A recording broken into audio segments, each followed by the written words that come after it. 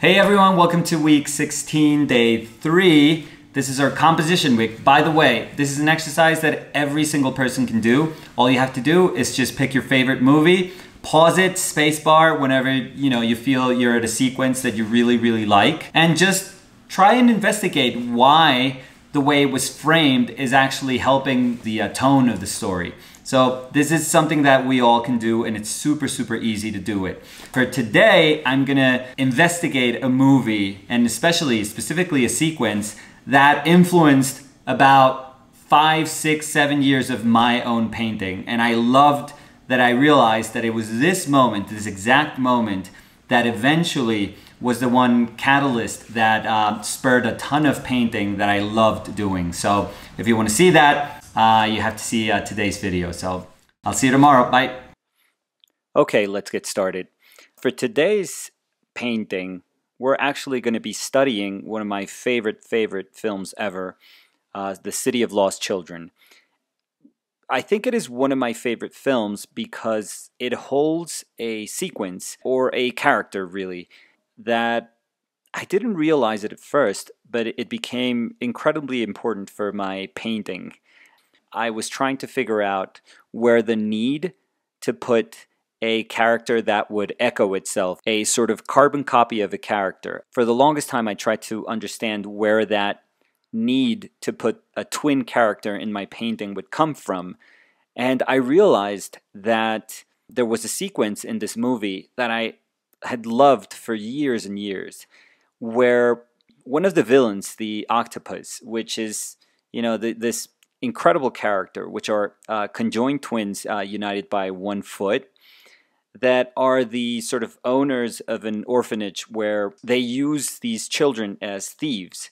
So if you want to think about it, they are basically the Fagin of Oliver Twist. The underworld of this city is almost very Dickens Oliver Twist. So if you want to understand that world that way. And this character, because it is one character, even though they are two different people, but they are understood as one character. And the way they choreograph their movements is just absolutely magical. I don't think I've ever seen anything quite like that. Those magical motions of the hand gestures, of the arm gestures that character has. And specifically, this screenshot comes from a second sequence where she's actually showcasing that. Because there's a first sequence where she's grabbing all the money and all the stuff that all the kids have pickpocketed during the night. So this is the second sequence where she's actually cooking. And it is fascinating because everything is just chaotically but beautifully choreographed.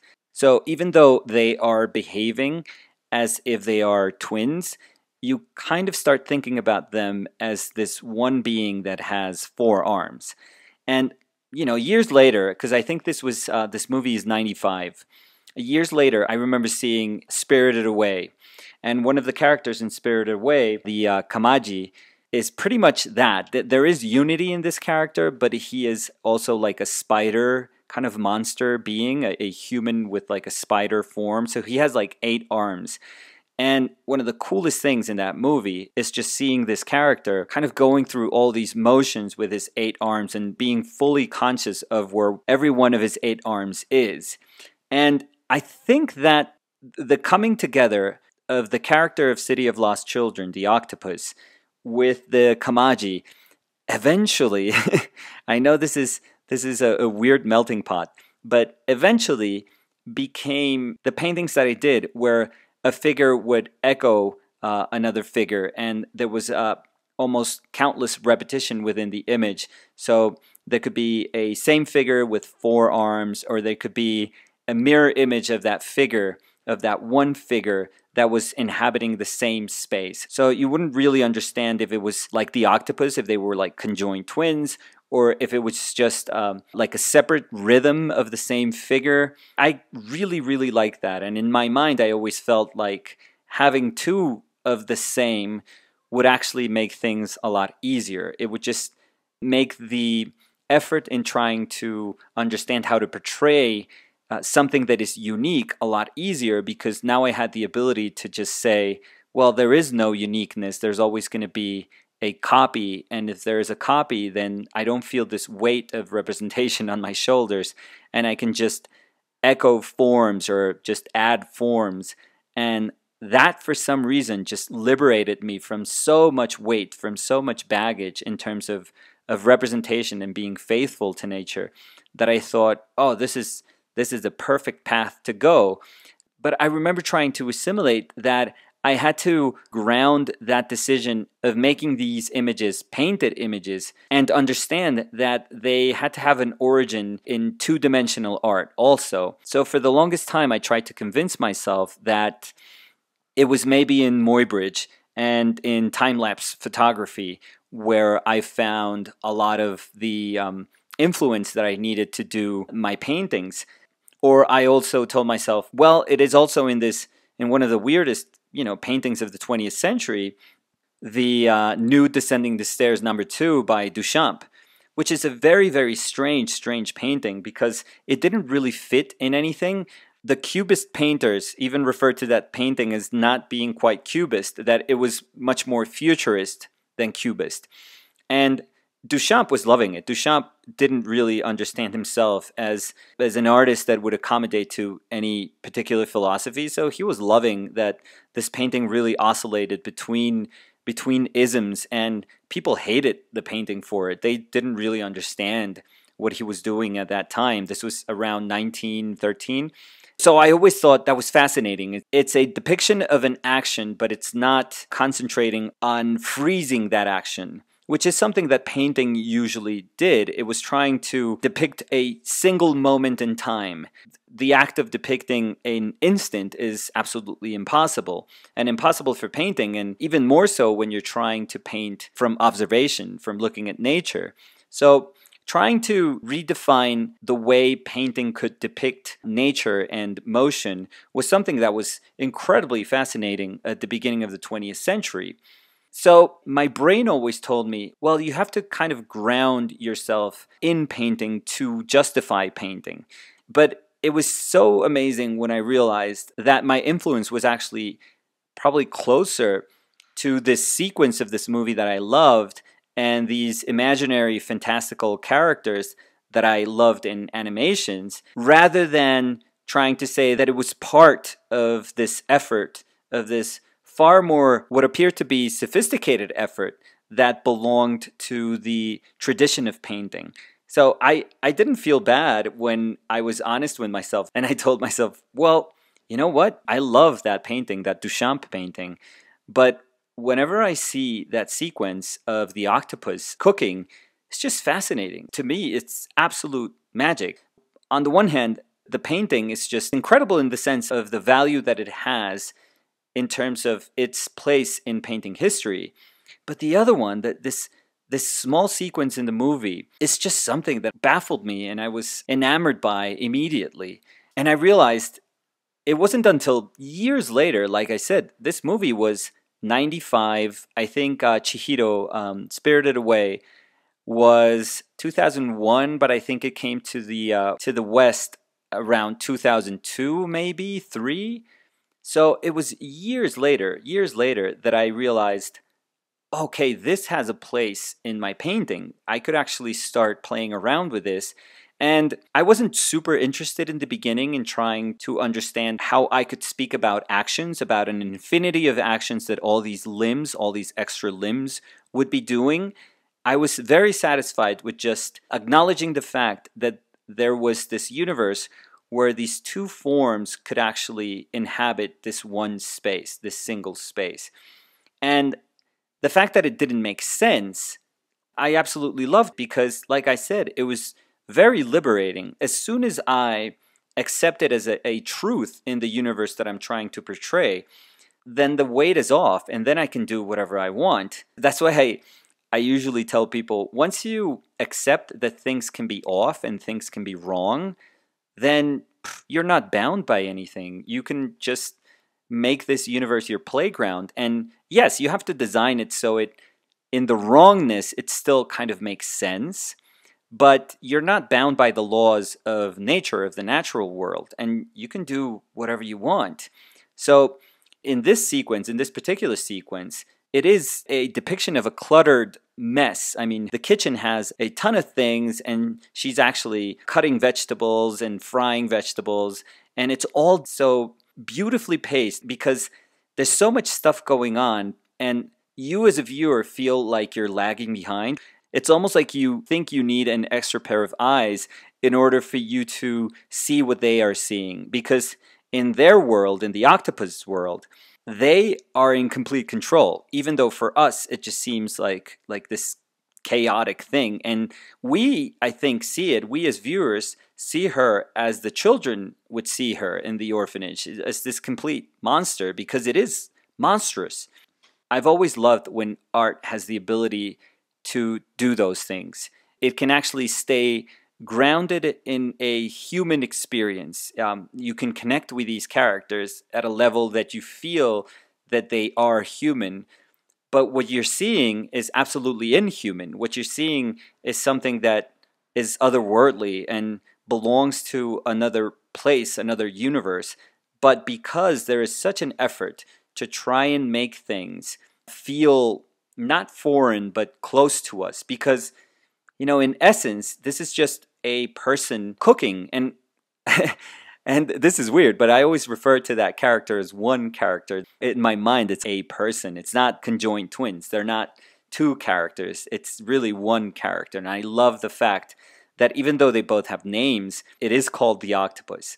But you're seeing a character cooking, which is one of the most basic things ever. And she's in the center of this image, completely surrounded by a ton of objects. So there's tons and tons of information just glistening in the image, asking for your attention, but you're kind of entranced by the motions that are going on. So the intersection of all these hands and all these shapes and all these actions is right there in the middle of that image, just crying for your attention.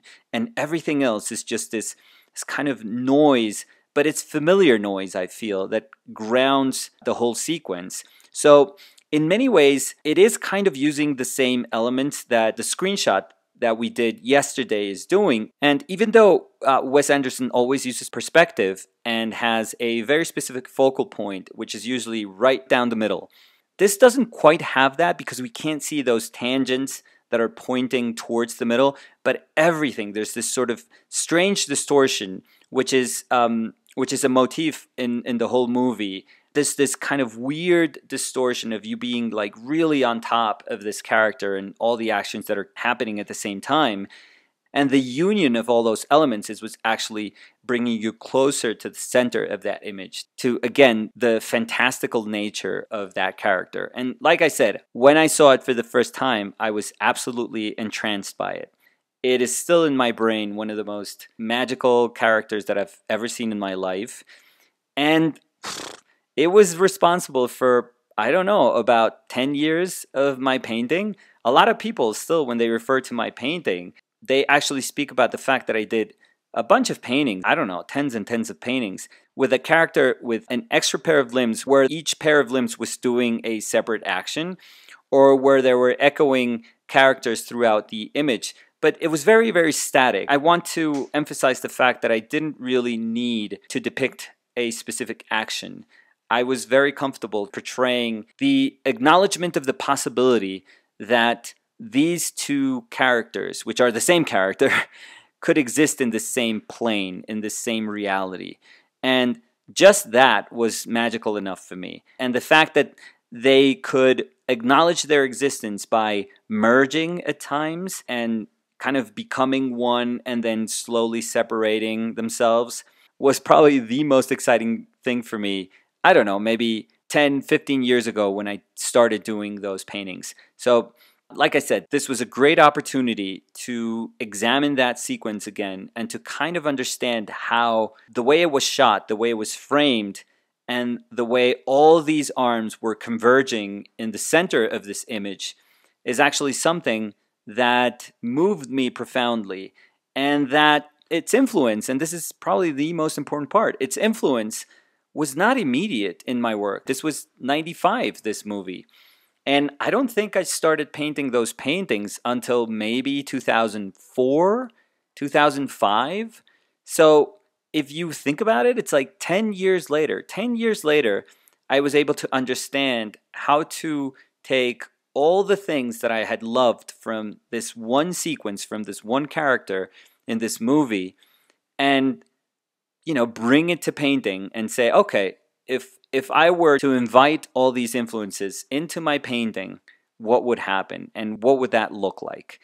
So I was very, very happy that even though, yes, there's Duchamp, yes, there's Muybridge, there is time-lapse photography, there's also this place where Spirited Away was as important as Duchamp, where the Kamaji character was as important as that nude descending the stairs, and where the octopus was probably the quintessential character in all of this. And that sequence, this sequence that I'm portraying, was the one that influenced, like I said, years of my painting and made me understand that I could access a liberty with my work that I hadn't really understood before that, because I was trying to work in a very naturalist manner. So any window, any opportunity that I could use to escape from traditional naturalist painting, from being faithful to nature, was something that I appreciated immensely. Just acknowledging that this was the moment where where it all started just brings a huge smile to my face. So this is what we did today. By the way, this was same aspect ratio as we did yesterday with the Wes Anderson movie, with Moonrise Kingdom. We repeated the aspect ratio, the dimensions, but I felt it was necessary because it's a moment that's so important for me in terms of image making that it was important for me to go back and to look at it and to try and put together that image and to see how all these elements coming together were so powerful that they actually prompted me to do the painting that I did for many, many years. So that was it for today. Join us tomorrow for another exercise in composition. I think Wes Anderson is going to make a comeback, and we're going to have a completely different aspect ratio. So join us tomorrow. Thank you. Bye.